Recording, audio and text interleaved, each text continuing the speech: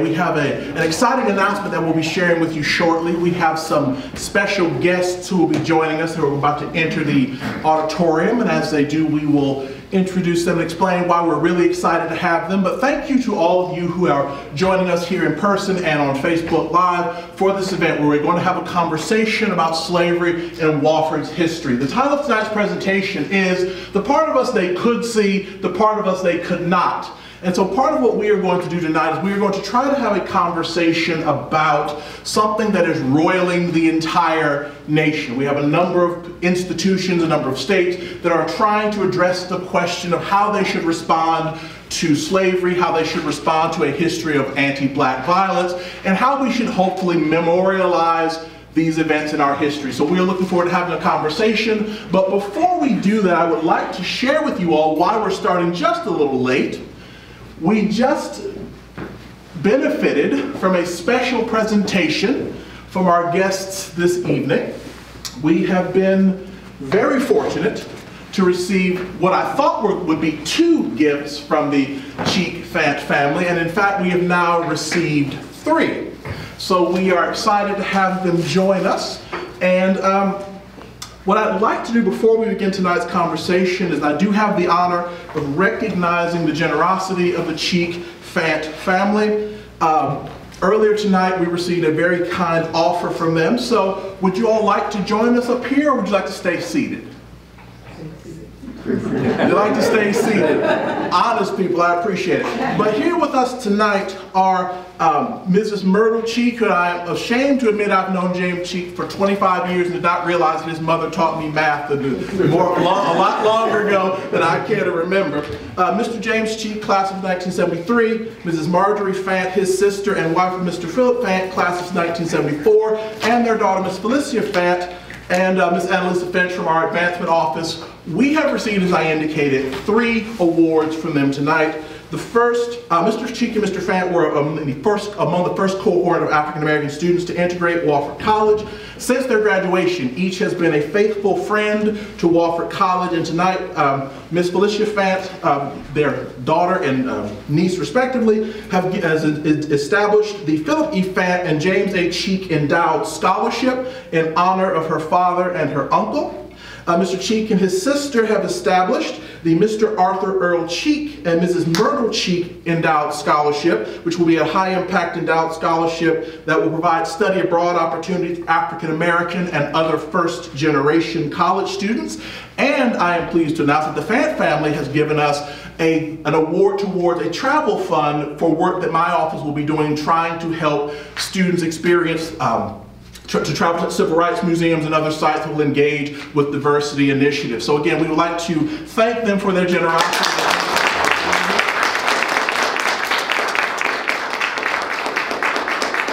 Earlier, we wanted to make time for the family to offer any remarks. Did you have any remarks that you wish to make? Silence is gold.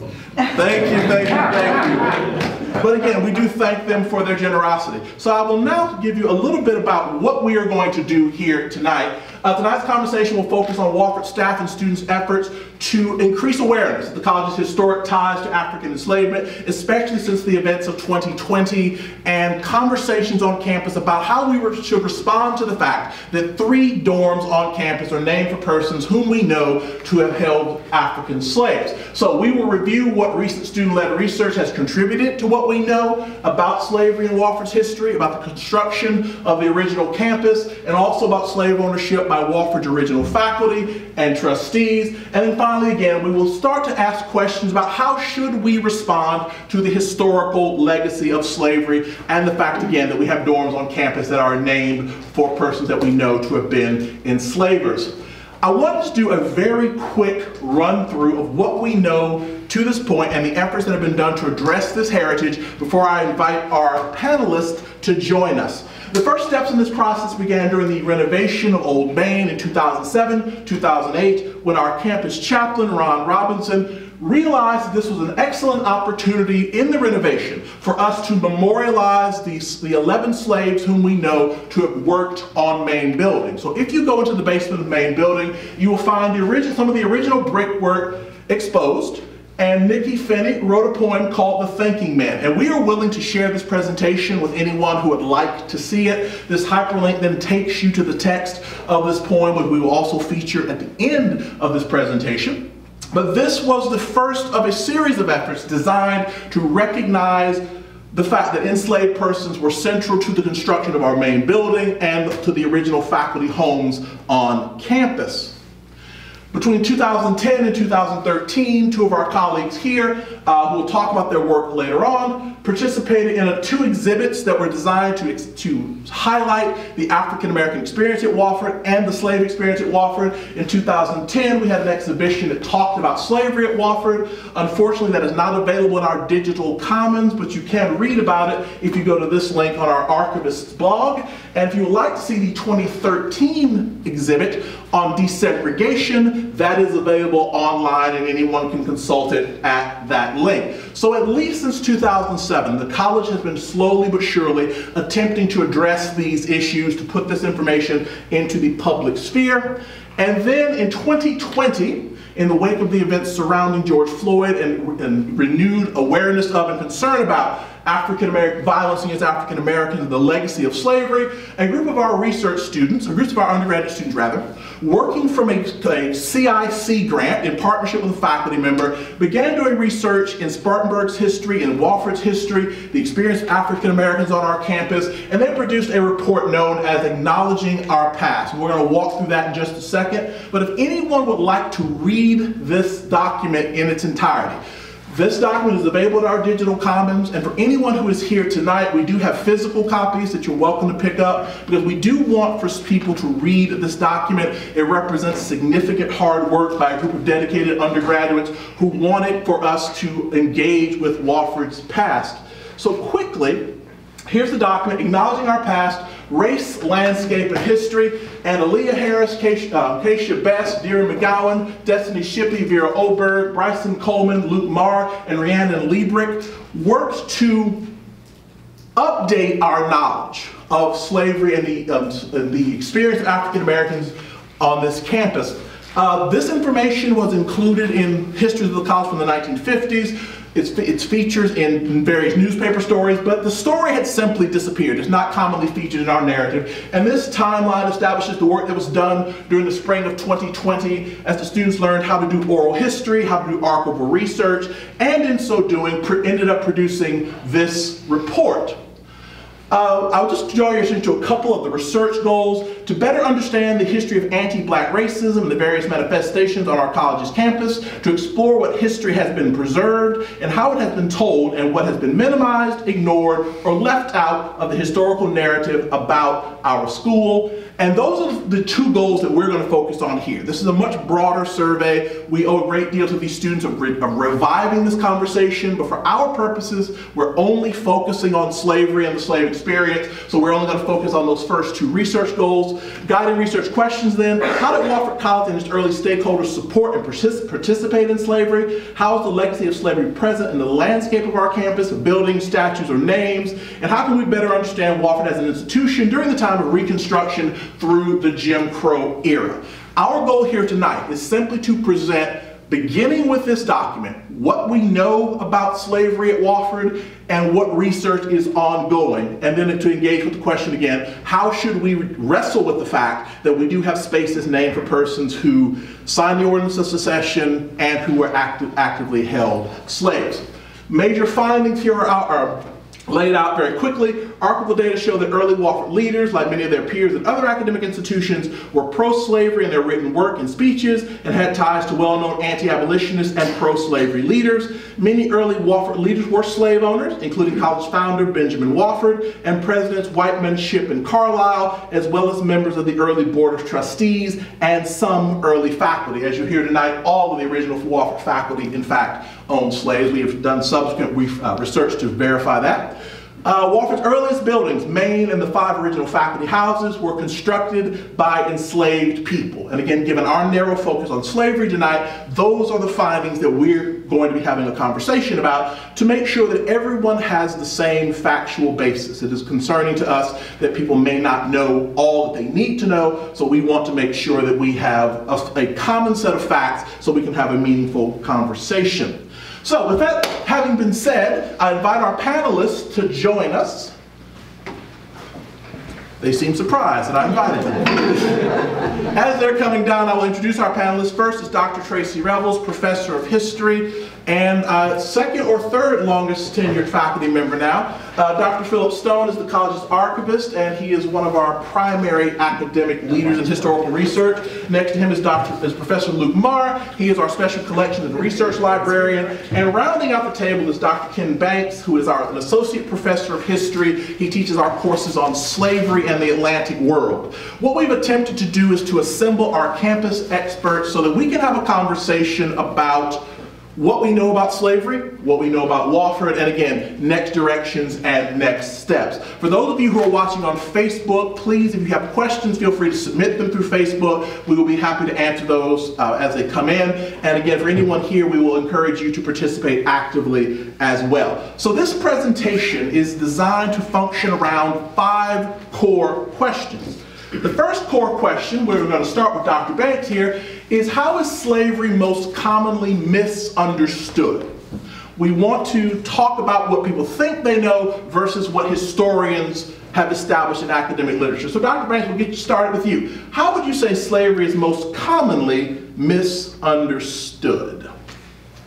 I would say that there are about 3 major areas. The first is how people go from being people to being an object. And I think that's absolutely the most crucial foundational element. A lot of people really don't have a clear idea, not only in this country, but in any place, certainly that I've taught in, where they understand just what that actually means and the heritage of what that means. So that's the first thing. The second thing I think is very important is to understand how there are different elements of enslavement that are around the globe, that there are different geographical regions, that the impact that it has had in the area of the African diaspora just itself, not only in the Americas, but also in sub-Saharan Africa as well. And the third area that I think is not really fully understood is the differences of enslavement, the types that change and mutate through the years. And I do want to emphasize chattel slavery, chattel enslavement, as probably the most virulent form. Okay, thank you. Would any of the rest of my historian colleagues like to offer insights? What do students misunderstand most about slavery? I'll take that one. There's 2 things that I feel like students often come in with. One is a kind of a romanticized view of slavery because they've seen Gone with the Wind, or they've seen some other sort of Lost Cause, Moonlight and Magnolia interpretation. And that's very unfortunate. And you have to work really hard sometimes with students to say, no. You know, slavery was a very bad thing. Okay, it's not a benign institution. It was a very cruel, unjust, and as my colleague says, evil institution. So you really have to work hard with some students to get them to understand that. And that's a very unfortunate thing. It comes a lot out of our culture. Another thing is just getting students to understand that it's important to study slavery. It's not something you can do 30 minutes in a class and then put it in a box and walk away from it. It's part of the American story, the American experience. We have to see how it's threaded through everything in American history. And I'm always talking about the long shadow of history, that you need to be able to see things that happened 200 years ago still have impacts on us today. Even though slavery doesn't exist, certain attitudes still exist. So those are things that I'm always working with my class to try to help them understand. Any, Luke or Phillip? Okay. One of the things that we added, and I want to make sure, we were talking about this as a group, and there were some things that we discussed we just want to run through that we think are common misunderstandings. Number 1, that the enslaved had rights. 2, that enslavement has never been viewed as being morally acceptable. That slavery is an economically inefficient system. In fact, if you read some of the more recent scholarship, we talk about just how central it was to the development of the modern capitalist economy, and how it's central to the development of the 19th century industrial sector. The United States was the largest enslaving society, that we have no idea how many people ultimately were enslaved. and that slaves owned in South Carolina, to focus more narrowly, could legally emancipate their slaves at any time throughout slavery's history, because this comes back later for us when we're talking about slavery at Wofford. We'll talk about that in just a second. And that finally, the enslaved resistance to slavery was rare. Here are just a couple things that we pulled from local newspapers. This Carolina Spartan from November 1st of 1860. I know that you really won't be able to read this, but this is an incredible document from the New York Herald that spends a great deal of time arguing for the morality of the slave trade. Slavery was the beginning of civilization in a savage state where the only means of sustenance were derived from the chase. Prisoners taken could not be supported. Their captors possessed no means for feeding or maintaining them. Hence, their constant custom was to put them to death, skipping down. Hence, when savage chiefs found they could sell their prisoners to those able and willing to feed them for their services, the spirit of civilization stepped in and rescued them from death. See, it was a good thing, beneficial. Skipping down.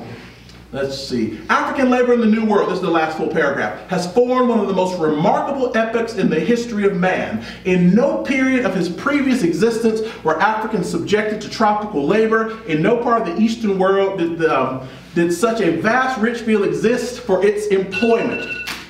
Thank you. And this is the end of that article, again, from Spartanburg Herald, in November 1860. You see a well-dressed Negro walking the streets, about as well civilized as his nature permits. How did he attain that civilization? Did somebody send to Africa and bring him over, rear, feed, and clothe him at their expense in order to civilize him? No. He was civilized by the services of his ancestor, without which, if he now existed at all, he would be a pig-headed cannibal in the wilds of Africa. I always recommend to people who want to study slavery, read the primary source documents, see what people actually said. Again, for those of you who've not studied slavery, we tend to think that the United States is the central location to which slaves were sent. As this helpful chart points out, if you look at the number of slaves going to Brazil, the numbers going to the Caribbean, and then look at the numbers who actually came to Britain, North America, we are looking at a significantly different portrait of slavery than most people actually understand. But this is something that we want to underscore because this will become important later for our conversation about our slave-holding presidents and faculty members. In 1820, an act to restrain the emancipation of slaves and to prevent free persons of color from entering this state outlawed private manumission in South Carolina. From January of 1821 forward, the only way an enslaved person could be emancipated would be if the state legislature approved it, which made it effectively impossible to emancipate a slave in the state of South Carolina from 1821 until 1865. Question number 2. I just think this is funny when we talk about resistance. I stumbled across these. The best $75 I've spent in a long time is getting a subscription to newspapers.com, because in looking for information about Spartanburg and slavery, I stumbled across 2 attempts by Spartanburg slaves to murder their owners. This appeared in The Liberator, the famous abolitionist newspaper, in May of 14th, 1831. The North Carolina Spectator states that in Spartanburg, South Carolina, Mr. Woodruff, Mr. Caleb Woodruff, started to visit his father-in-law, Mr. Dean, who was sick. He was waylaid by 5 of Mr. D's Negroes and killed. The cause was said to be they feared to become the property of Mr. W on the death of Mr. D, which gives you some sense of the agency that slaves could actually have, that they understood that their lot could be a lot worse. The second story from 1864, the Civil War is about to end, is actually kind of interesting. We are pained to learn that Mr. Richard M. Smith, a highly respected and intelligent citizen of the lower part of our district, was inhumanely murdered while in his bed by his own slave on Saturday morning last. His death was produced by a violent blow on the head with a billet of wood. The murderer, after perpetuating the deed, fired the bed and thereafter the house. So it's an interesting story nevertheless. So even if as we're looking at the history of slavery in Spartanburg, we can find evidence of interesting forms of resistance. Question number 2. What do we know about slavery and enslaved persons in the 1850s? I will start with my friend, the South Carolina historian, Dr. Stone. Well, one thing I do like to point out is that slavery was, South Carolina was a slave society.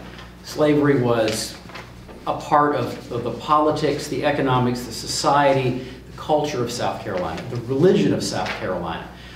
In fact, the religion, all the Protestant denominations in South Carolina by 1860 any history that they ever had of being anti-slavery was gone. It's interesting with the Methodists, which is the tradition I know the most about. The Methodist Church was largely, probably had more enslaved members than most of the other Protestant denominations in South Carolina. And yet, all of those Methodist leaders had become pro-slavery and defended slavery as a positive good. Spartanburg between 1850 and 1860, Spartanburg grew a great deal. The railroad came to Spartanburg in the 1850s. A college opened in Spartanburg in the 1850s. By 1859, we were sort of the end of the rail line. In 1860, there were 26,000 people in Spartanburg County, which was even a little bit of a larger county than it is today, because a lot of what's now in Cherokee County was in Spartanburg. We had a courthouse village, probably I think about 1,500 or so people in the village. Of course, that 26,000 people in the county is less than what's in just the city today. So it's still a pretty sparsely populated area. Of those 26,000 people, about 18,000 were white and about 8,000 were enslaved persons. So about a third of the population of Spartanburg district was enslaved. That's not nearly the ratio that you would have had in a plantation parish, in a coastal county, a coastal parish, but you would have had, most anyone in Spartanburg would have known of slavery, would have known someone who owned a slave, even if they didn't themselves. Dr. Revels can help me out here. I think we usually think of a large slaveholder as being someone who owned more than 20, and 5 to 20 is usually in the middle. And there were a handful, a pretty good handful of large slaveholders. I think there were at least some people even who owned more than 50 slaves in the lower portion of Spartanburg County. Along the river bottoms, we didn't grow much cotton in Spartanburg County. Spartanburg County's planters didn't grow much cotton before the war, before the Civil War. It was only afterwards that you end up with sharecropping and the cotton becomes endemic in this area. So that's probably more than anybody wanted to hear. So who would have owned slaves? Pretty much anybody, I think. Okay. It would be sort of a middle-class marker in a way, right?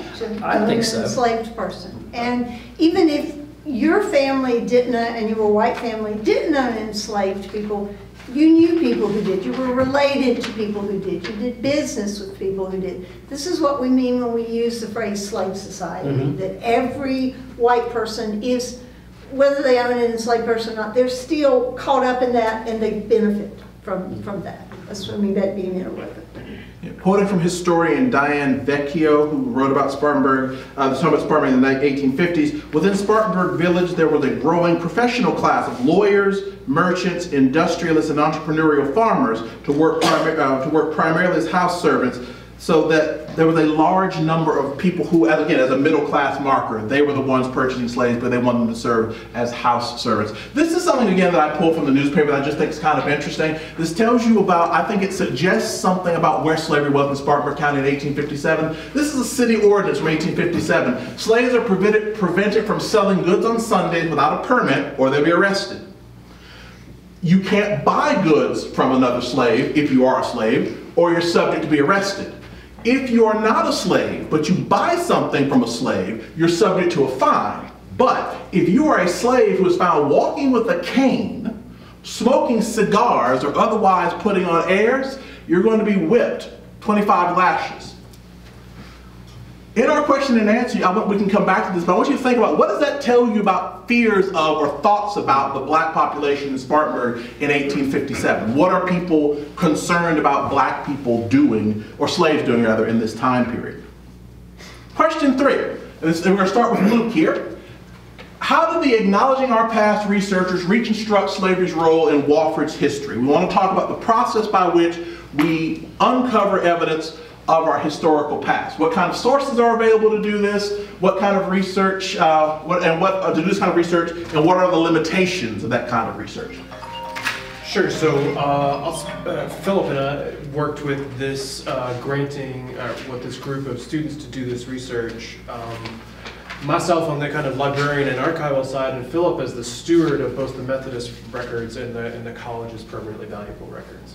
So we really knew that those records would be where we would be starting with early trustees records, early faculty members records, early presidents records, and then there's also a pretty good secondary history about Wofford, written at a couple different times during its history. So those are the main sources. We have all these papers that have been with the college for this Just long. to confirm, And you'd then, like to call Tammy Dowling. there's also Board of Trustees minutes, I think, as well, right? Hey, Tammy. Records and things like that. So, mainly the permanently valuable records of the college, but at the same time, the Methodist records were related because of, say, prominence of early faculty and administrators in the Methodist conference. Is that right? Yeah. Would you add any more to that? We looked at the students, and Luke and I looked at treasurer's books and found what we could find. Luke made a discovery in looking at the treasurer's books to find when the college used some of its resources to pay the faculty member who's the treasurer paid for the use of one of the faculty members' enslaved people. We used the Advocate, the Methodist newspaper in South Carolina, trustee minutes, subject files, basically, that my predecessor and I have kept on some of those founding generation of faculty. In that picture, there's that early document, some early construction records having to do with the construction of Old Main. We went back and tried to find out some things about the labor, the thinking men really about when Old Main was built, and those other structures.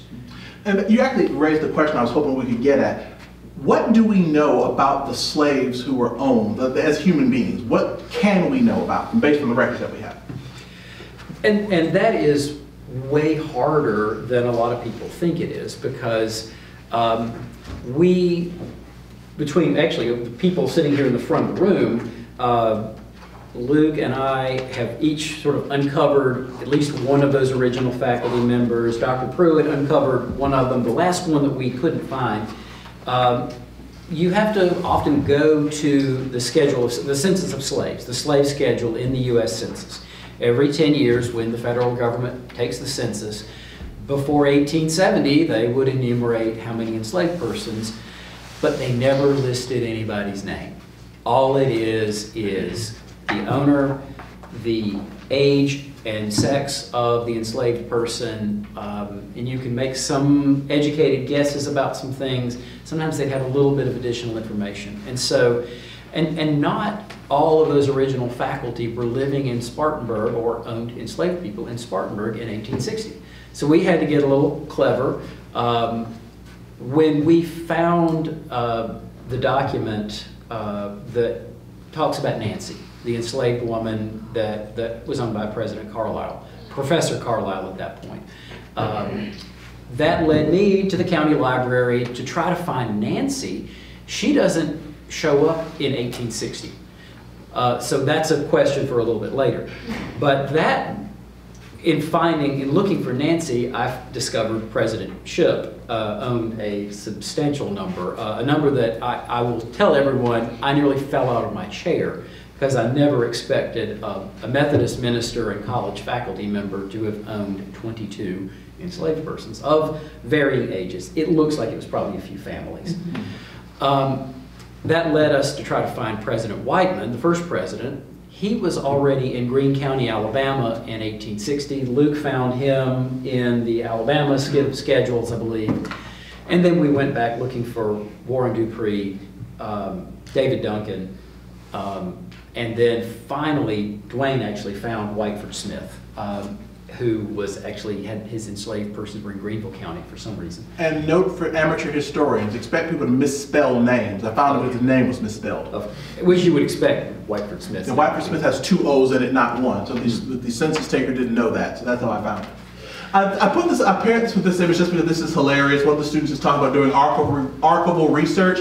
Based on some of the findings that I've discovered, I now understand how tedious archival research is and how limited archival research can be. There were certain parts of Wofford history that I wanted to study, but I was unable to because there's not enough information on it, and it frustrates me that there are so many holes that may never be filled. And that is indeed the curse of the professional historian. And go ahead, sorry. And I was going to say, and I'm going to defer to Dr. Revels here as well, but I mean, that's something we would all love to have found, that Dr. Carlisle kept a journal or something, or talked about letters.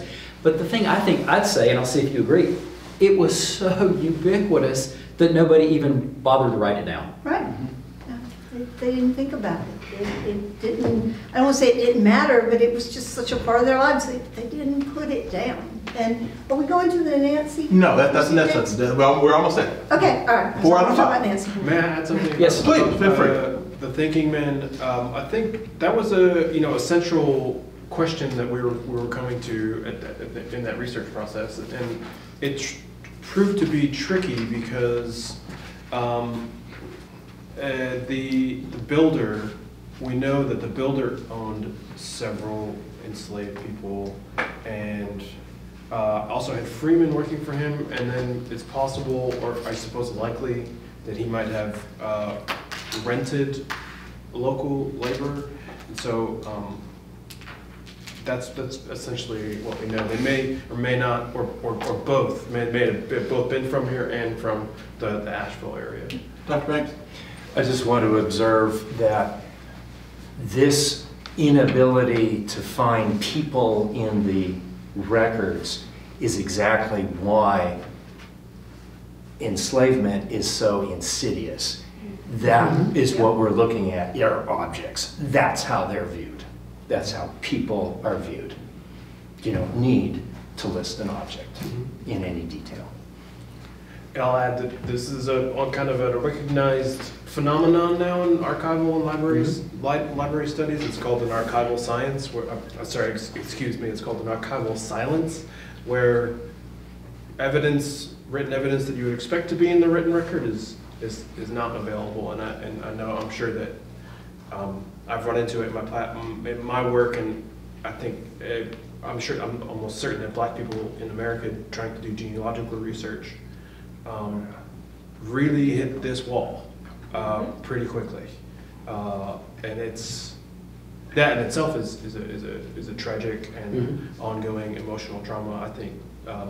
But that's also what I liked about De'Aaron's quote, and working with her, she was an inspiration in terms of her, she was really dedicated to seeking the truth, and that I really admire that. And I thought that she really did a great job in that, explaining some of the tedium, but also the frustration. Yeah.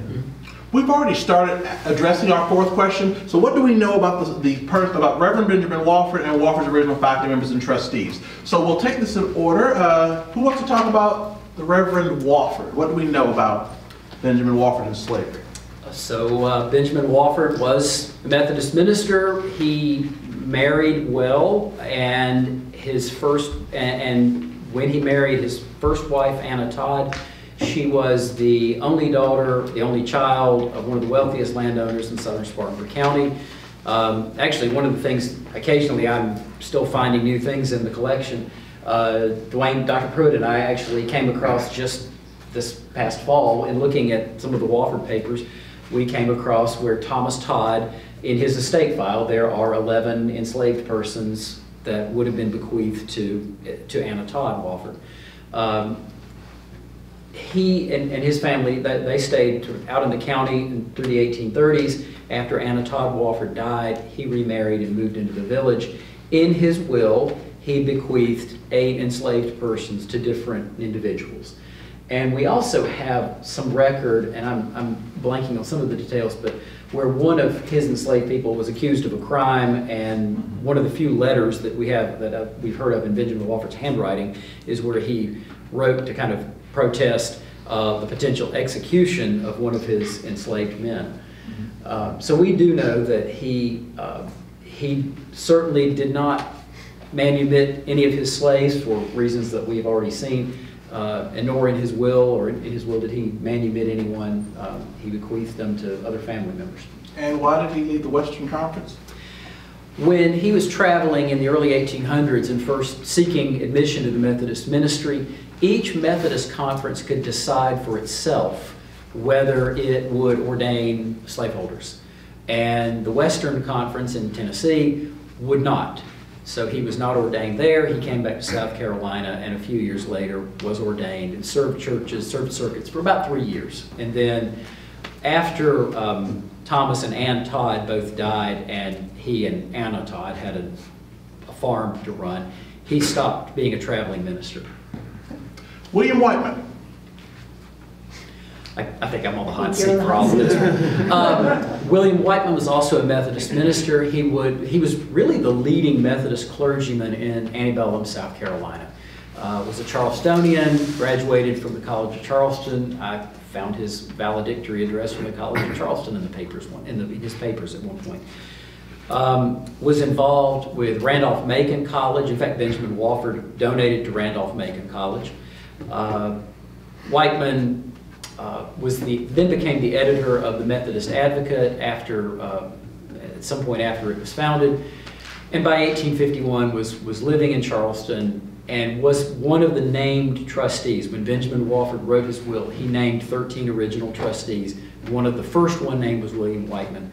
Whiteman gave the cornerstone laying address on July 4th, 1851, and then was the chairman of the board, the chairperson of the board of trustees, and then the trustees elected him to be the first president of the college and professor of what they call mental and moral philosophy, which I take to mean religion.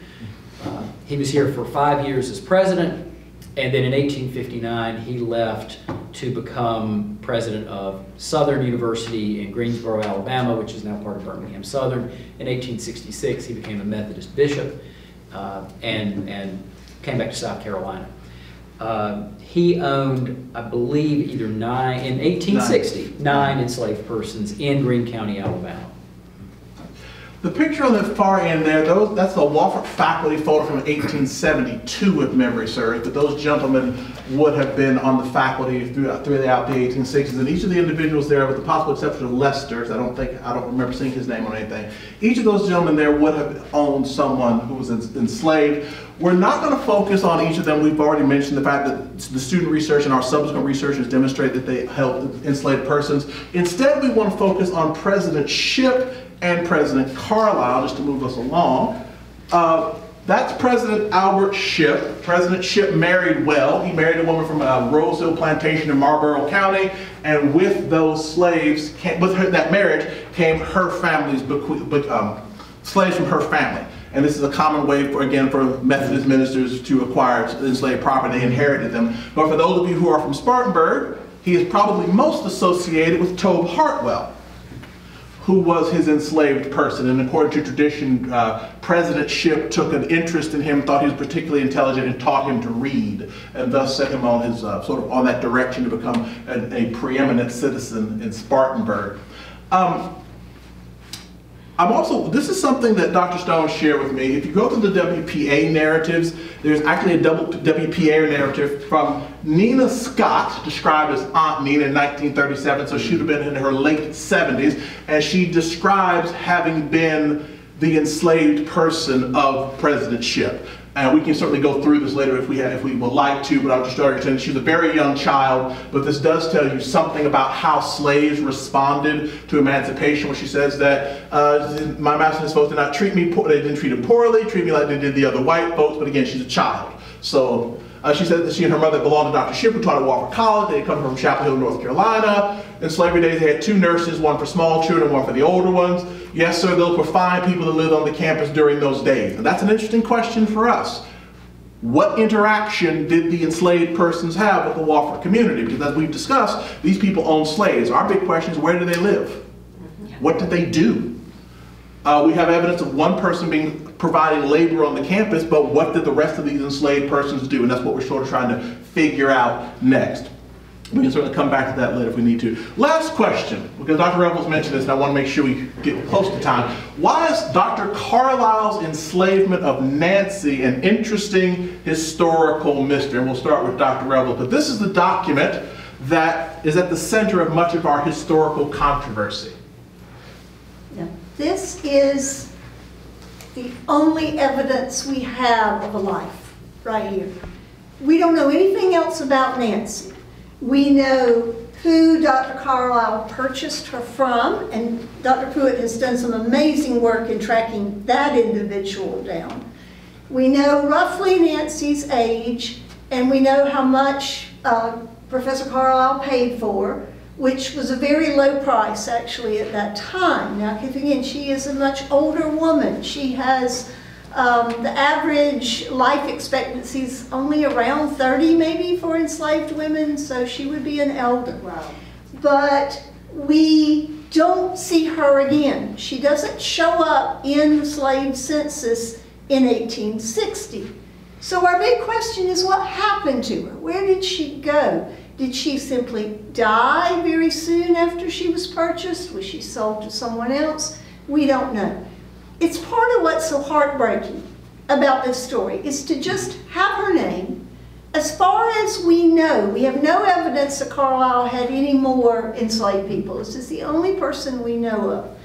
And it points out the sort of the frustrations of wanting to know more about the story, but you know, at least we have her name. I think we're grateful that we have Nancy's name. But we hope in some point maybe we'll know more. And let me just conclude by saying this is where historians, if we can't ever find any more about Nancy personally, there's a lot of really good work that has come out in the last 40 years on the life experiences of enslaved women. And so we have to look at that, and we have to say, what would women of her age, maybe women in South Carolina, what might they have gone through? We can extrapolate a bit from that, but it's really hard to know Nancy, and this is all we have right here. A couple things about this, because this actually has become something of an obsession of mine, I will confess. I've gone down lots of rabbit holes. My first question was the person who actually sold the slave. We thought that person's name was E.M. Edwards. We just thought that was something of an affectation. His last name is actually Edwardy. His last name is Edwardy because he anglicized a Hungarian name. And when I found that out, I actually tracked down his son, and we were actually able to track him through various things. And we discovered his wife's name. Now, you would not think that a Hungarian, he is a musician. You wouldn't think that a Hungarian musician would have a slave. So we tried to figure out who he married. He married a woman in Charleston in 1852. There are 4 women named Mary Matthews who are the exact age who could be his wife. And so we were trying to figure out which one he married, because one of them is a mulatto woman who had enslaved relatives in her family. And so my supposition, well, not my supposition, my question is, was this woman actually the relative of Mary Matthews Edwardy, and was she left in Spartanburg because the family moved to New York and they couldn't take her? Or who might Mary Matthews be? Because that actually to me is going to be the answer to the question of who Nancy was. What woman, which enslaved 50-year-old woman that I found in that year is actually going to be Nancy? Because I found 4 women who could be Nancy, who were in Charleston at the right time. So I am determined I'm going to find this answer. I've become obsessed, I confess. Okay. Quick question. Dr. Carlisle and the Ordinance of Secession.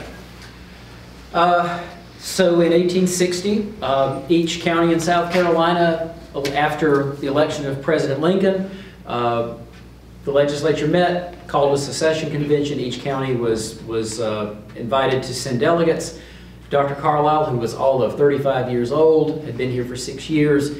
He, along with one of our trustees, Simpson Bobo, were both elected sort of by acclamation at a community meeting to be among the delegates. Dr. Carlisle actually voted against secession. And I had forgotten that. I had to be reminded of that. He voted against it. However, in the way that everyone, that often happened in these situations, everyone signed the Ordinance of Secession, and in the archives we have his original lithograph copy of the Ordinance of Secession with all of the signatures on it. So Carlisle also served in the legislature for a year or so during the Civil War.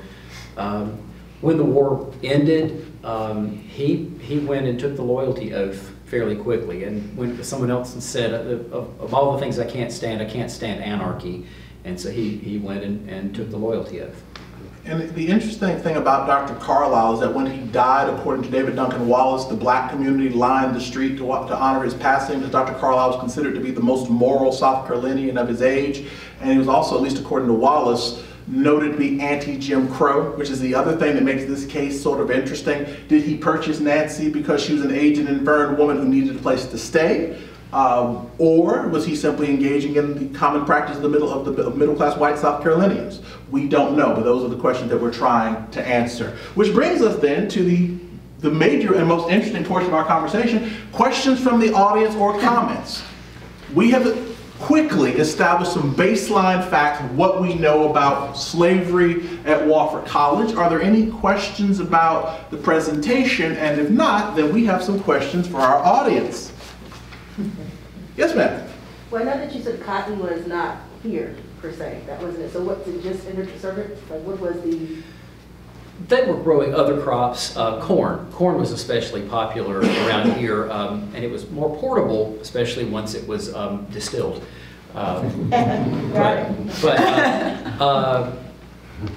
Slavery would have been growing by the 1850s. I don't remember any of the numbers before 1850. Northern part of the county was much more subsistence economy. Southern part, they were growing some cotton, but also corn and I think even wheat and food crops. I got two questions. So the last question was cost of slavery, because I know you said that, of course, it's middle class. So if you were lower class, were you stealing slaves? Was there a penalty for that, or did you have to buy them? Was there some kind of, any kind of ethic or rule to having ownership of slavery, sorry? So we do often talk about what some of the scholars of the Old South talk about, the yeoman farmer, the plain folks of the Old South, the white people who did not own slaves, and they would have not owned slaves mostly because they couldn't afford to, probably not because they didn't want to, and so they just simply wouldn't have had enough resources. I think how slavery grew so quickly in South Carolina after the cotton gin, you suddenly in the lower, the coastal plain below Columbia, suddenly was really good cotton growing land, and they would acquire a few enslaved persons, clear land, plant more cotton, and with their profits that year would grow more cotton. Dr. Revels would add to that that's what was happening in her part of Florida. A generation later in Mississippi and Alabama. Cotton was extraordinarily profitable. Colonial South Carolina was a rice growing culture, but antebellum South Carolina was cotton growing. And it was gradually moving into the upcountry by the time the Civil War came. Other questions? Yes, sir. You talked about religious culture and institutions and clergy in relation to slavery among white people in South Carolina, and of course there were quite a lot of black Christians as well, including black Methodists who were part of a different denomination, at least some of them. So there's a different institutional presence. And you know, how does that fit into when we talk about religious culture in relation to slavery in the South in terms of this research? I think the interesting and I would say even tragic thing, and I can say this more about Methodism, is that early white Methodists were anti-slavery. John Wesley was anti-slavery. Francis Asbury was anti-slavery. But being anti-slavery in the Carolina Low Country, even by 1800 to 1804, would get you perhaps dragged to a pump in a town, and they might try to drown you in the town well. That happened to some of Asbury's Methodist clergy in Charleston. They told him after that, "Don't come back to Charleston unless you see fire on the mountain." And Asbury finally, and I've heard it said, that he said it very dejectedly, he said, "I'm called to suffer for Christ, not for slavery." The denomination wasn't going to grow among the people they wanted it to grow, these cotton planters. Many of them weren't Methodists, but some were. They recognized the denomination wasn't going to grow if you cut yourself off. But the Methodists also provided a lot of missionaries to the enslaved persons. A lot of clergy were appointed to the enslaved person's own Colleton Parish or Black River or whatever, and they were preaching a gospel that was obey your masters, basically. Servants, obey your masters. And it is interesting because after there were Black Methodist leaders who left the Methodist Episcopal Church, who went and helped found the AME Church, who went north and got ordained, and the church in Charleston, Mother Emanuel, was sort of part of that AME community, and then the church was suppressed after the Denmark Vesey uprising.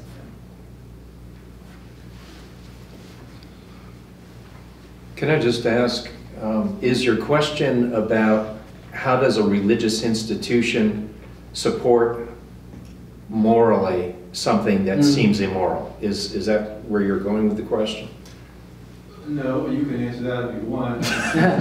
I'm just interested in how we think about this historically, right? We sort of think of Wofford as related to a certain kind of class and race-based kind of Methodism, right? But that's not the only kind of Methodism in South Carolina. So you can go with the other one if you want. One of the things that, now the area that I should just make sure that people know, my area that I know, the stories that I know are from the Caribbean, from West Africa, to a certain degree actually Canada. This is a lot of what my colleagues here are talking about is something that I don't know nearly as much. What I can tell you is that there is a fault line in the 17th century, maybe a little bit here and there, but definitely in the 18th century, where you see various Christian, I'm just going to talk about the Western tradition here, various Christian religious groups starting to divide over enslavement. Some of them being very categorical. It is evil.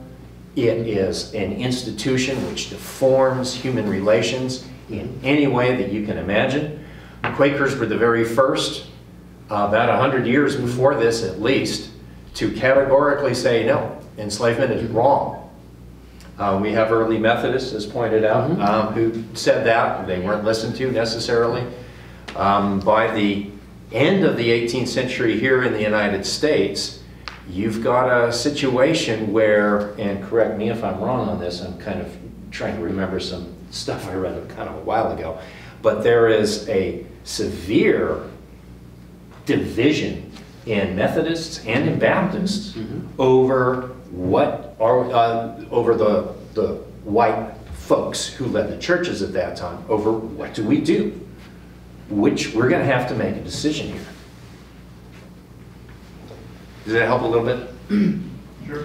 Well, and I guess I'd add as well, I'll talk about the Presbyterians for a minute, but because a lot of the best theological minds, a lot of them were Presbyterians. South Carolina's leading the South's leading Presbyterian theologian was James Henley Thornwell. And he kind of wrestled with it a little bit and then just decided the Bible doesn't talk about certain things in a way that I can understand. So, if Christ didn't legislate against it, then the church can't legislate against it. And in fact, a book called The Metaphysical Confederacy really puts a lot of the credit or blame, depending on how you want to put it, on the clergy, the Southern Protestant clergy, for giving support, giving enough cover to the political leadership. His argument was, you can't have the political confederacy until you have the metaphysical confederacy. They have to have a confederacy of the mind, and so that's what makes some of this so hard, is that even if there were individuals, white individuals in the South who were anti-slavery, You had your whole society telling you, your church was telling you, this is okay, or this is even a positive good. That's what makes this so, I think I'll use Dr. Banks' word, insidious. I used like you said, insidious earlier. It's like there's this conspiracy for this system. That's precisely why I pulled that there from the 1860 Carolina Spartan. It's basically arguing this is a step of civilization. It is necessary. There's a religious basis. For those of you who studied the Hamitic curse, or you've looked at these theologians who articulate a theology that says that God cursed all persons of color, and these types of things. So there are all these, there are systems upon systems. So what becomes fascinating, at least I'm a European historian by training, the Enlightenment abolitionist tradition that comes out of France doesn't work. It fails. The Christian evangelistic tradition that comes out of England with Granville Sharp and William Wilberforce works. Ultimately, it's a moral call, and that moral transformation is what drives it. I did want to share this with you, just for those of you who may not have seen this earlier this year. The Washington Post has done something extraordinary where they've tracked the 1,700 plus congressmen who owned and who enslaved black people. And so this is something that, again, I would recommend that you look at, because this is not just a Wofford question, this is indeed an American question. So Wofford is reflecting a deep-seated contradiction in American ideology about itself. Which leads me to the core question that I want to ask all of you. This is a question that we're asking. And there is no right answers, but we're soliciting opinions. How do we wrestle with the fact that people did or believed things that we now find to be morally repugnant, but that were commonly believed in their time period and supported in their time period? How do we judge that? Should we be renaming spaces? How should we approach this? What do we think? But again, this is a question that we have to wrestle with as a college as we try to go forward. So don't all answer at once. Well, I tend to be a very opinionated person. And the one thing about history is that it has to be shared, otherwise it is not relevant, it is not true. And if a person during that period of time was living according to the common ethos, I believe that we can't change the name of buildings. I think we need a constant reminder of where we come from. And these buildings, these spaces are named after people who owned slaves. I think we need to study who they are, study how they got there, try to see what we could do in moving forward in the future. We said we don't wind back in the situation that caused all this to happen in the first place. But I've never been one who believed over this last decade, when it rose to a lot of conversation nationally, especially, that we should change names of things. I didn't believe that, and I did believe that we need to take monuments that were done for people who own slaves and monuments paid for by the public monies, that they should not be on public properties. I think if you can find a group of people who want to take whatever money they got, whether it was done legally, respectfully, whatever, if they want to buy a private piece of property and put a monument up there and not force it on other people, that's one thing. But I look at Carlisle Hall, I look at Whiteman, I look at these other places here on Wofford campus, including the name of the institution. And how do you change that? I just think we need to educate people and make them come to grips on our shared history and how we don't wind back up in the same place. And that's scriptural. If you don't study your history, you wind up repeating yourself or something like that. But then we just study so we don't wind up at the same place again. And we're very close to it, I believe, out of several most recent administrations nationally. I went back there again. We need to study ourselves and be approved. Thank you. Other comments, please? Can I just say, when you made such a great point about we need to study our history, so I'd like to toss a question. I know there are some students in the back of the room and maybe listening on Facebook. What would help you? Because one of the things we want to be able to do is bring this knowledge to you, provide this for you. You can tell by tonight's conversation, it's a very complicated subject. How are you most receptive to learning? How, is it more classes? Is it more on social media? Help us figure out how to reach you in ways that you're willing to hear and engage in. So I want to put that to some of my students over here. Yes, sir. I do actually have a question. Oh, I'm sorry. Go ahead. I do have a question. The Underground Railroad, was there any local chapters around here, around Spartanburg? Everybody looks at me, and I don't know the answer to that. I think escaping from enslavement was probably, it was very hard, but it was all, because I mean, you think about it, you've got a long way to go from Spartanburg or from the lower South to get into Pennsylvania before 1850, and then after 1850, you basically got to try to get to Canada. And so I really don't know. But we do see in the antebellum newspapers, you frequently see ads for My Escaped Slave, usually with pretty offensive descriptions of the person who escaped. But I'm not aware around here specifically. But I will add this recent scholarship that suggests that slaves also fled west, trying to get to Mexico before separation. So it was easier to get to old Mexico. Perhaps you still have a long way to go to be emancipated around here. So you'd be better off trying to hide. Yes, but Now, I don't know about the upstate, but in coastal areas, sailors, male, would also. And Not using the Underground maroon Railroad. communities too. So there were the maroon communities as well. And it's also very important to remember, and this is something modern research has showed us, that so many enslaved people who ran away might have only been away for a month, 2 months. They would often be supported by people on their plantations who would bring them food, who would help them hide out. And ultimately, they might come back, not because they wanted to, but because they were hungry, you know, they were cold, they missed their families. But what they had achieved was a moment of agency.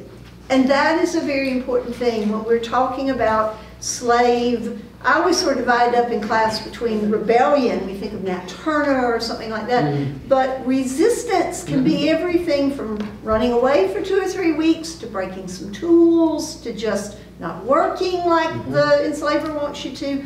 And those are important things to see, because that asserts the humanity of those people who are calling themselves. Are there any additional, yes? I was going to respond to Dr. Revels' question. I think we really need more classes on the slave experience that is not just for history majors or people that are interested in history, because I graduated high school 4 years ago in taking your class, the Gen Ed U.S. history. What I learned about slavery was still, even though this is 4 years ago, I was in high school, was vastly different than I learned in high school. And then after learning that, learning what we learned in your class, I was kind of like shocked, but also like disappointed that it's so, like what I learned in that is so different than what we learned in like the public school system. So I don't know if this changed a lot in 4 years, the curriculum or what teachers teach, but I think that more people should have to take or learn about slavery the way you taught it, because it is so different than what I learned. And it might just be like a South Carolina education curriculum. I don't know if it's the same in more progressive areas, but I do think we need more classes. I don't know if forced classes or obligatory classes would like lessen the appeal, but some way bridge the gap from what we don't learn or the lack of information that we learn in high school versus what you learn in higher education. Yeah. High school teachers have hard jobs with that. And unfortunately, with the anti-CRT bills, everything that relates to the black experience is now labeled critical race theory. So we hyperbolically say that it's soon going to be illegal to teach black history, but in some states it's going to be very close. Yes? I think that in a lot of ways, students are typically coddled when they're taught, actually not students, Americans are coddled when they're taught history. especially white Americans, in a sense that like we study these things as though people didn't live them. And I think that giving firsthand documents is a huge way to actually like, and I think that's really cool about archival research.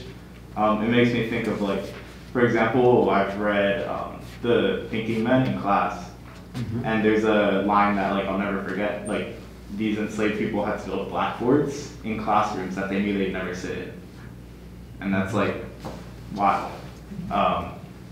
So I think that teachers need to treat students with more maturity in the fact that students are adults and they need to deal with history. Again, maybe I'm being tough, but sometimes it's frustrating just to see people kind of brush past these things.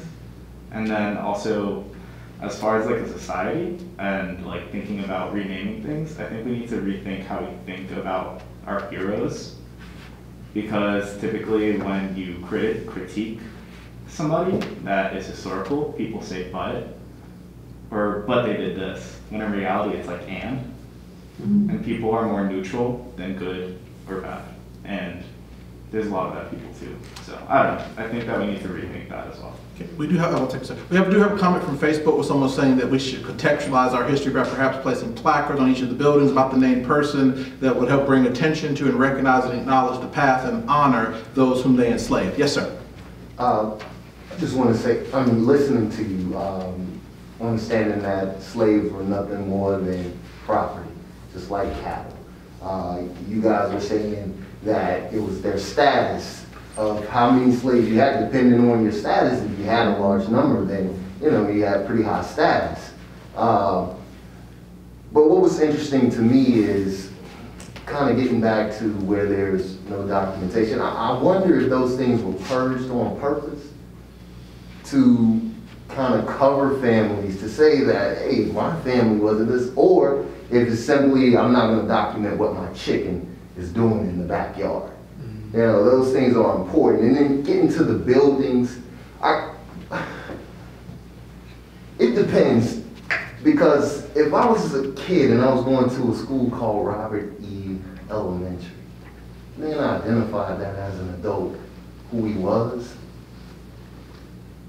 I wouldn't necessarily want to be there. So you have to be careful about who you're studying, and when you learn that history, then it's important. So some things should be in the museum, and then some of those things could remain the same, but I think it depends on the person.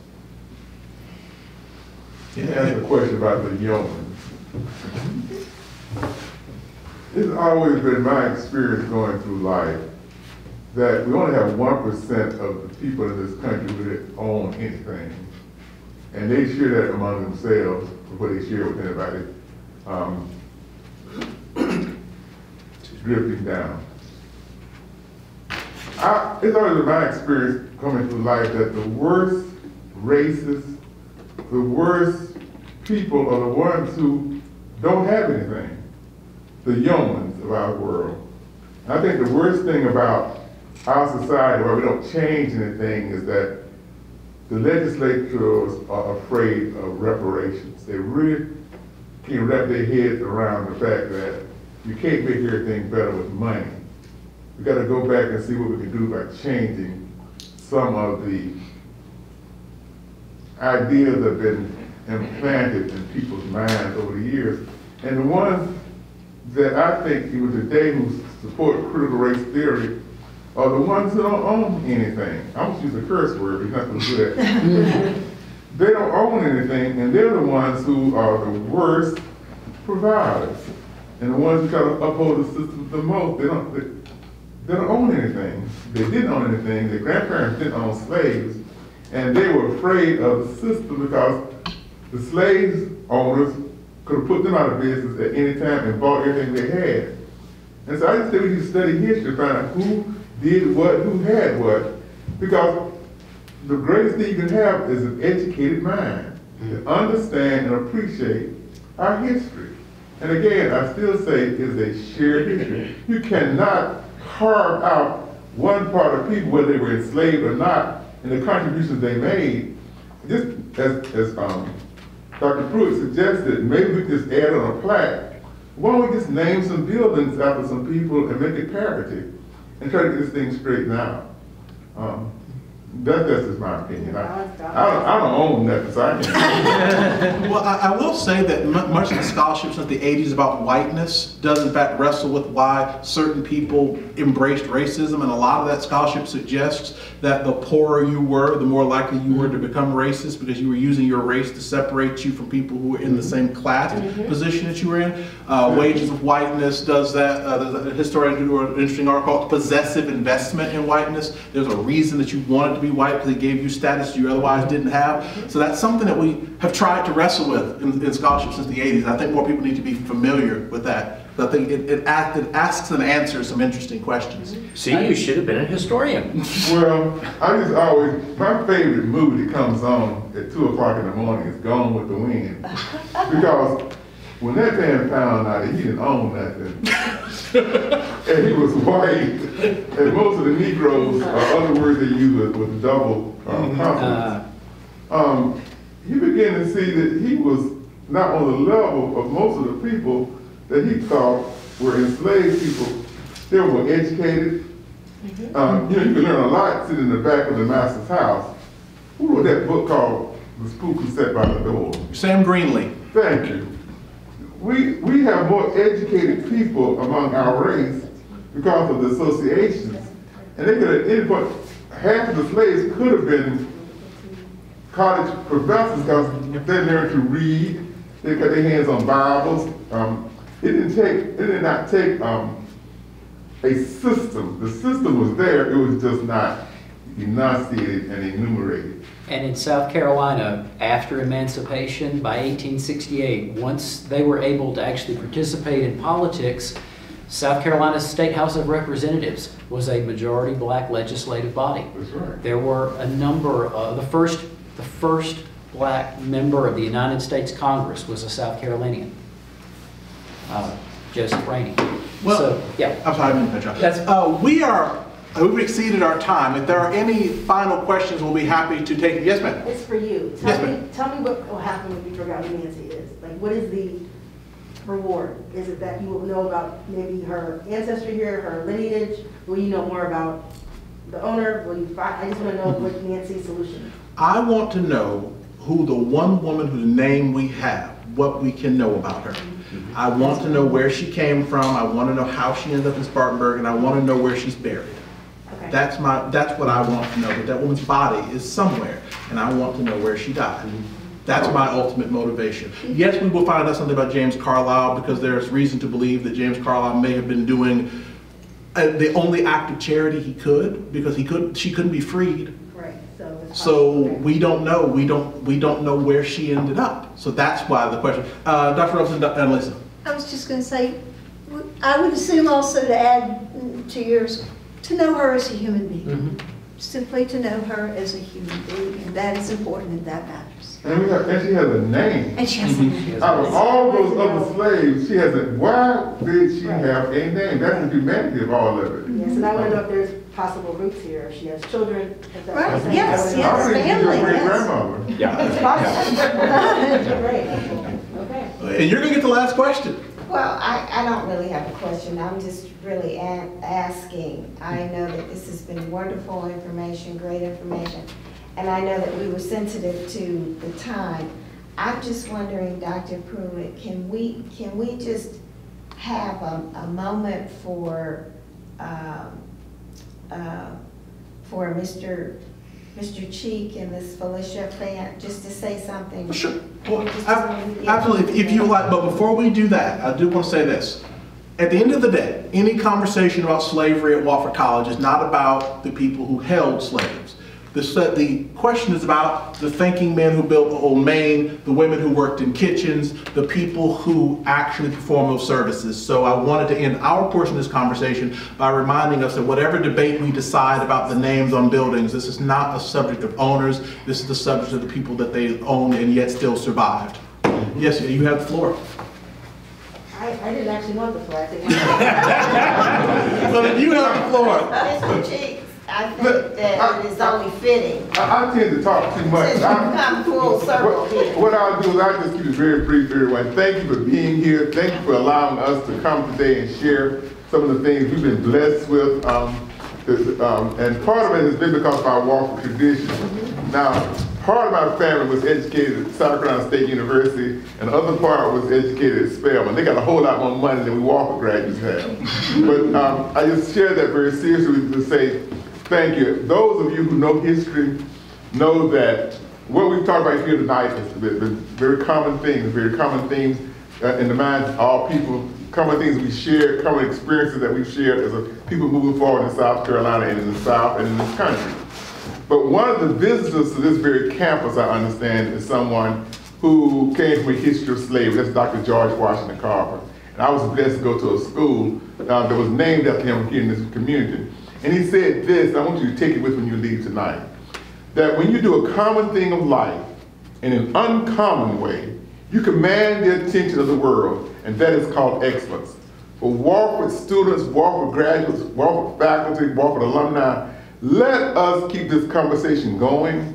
Let us not shut down because we feel offended by something somebody else said. Let's keep an open mind. Let's become truly educated and experienced, and let's change the world. And that's called excellence. Thank you. Thank you.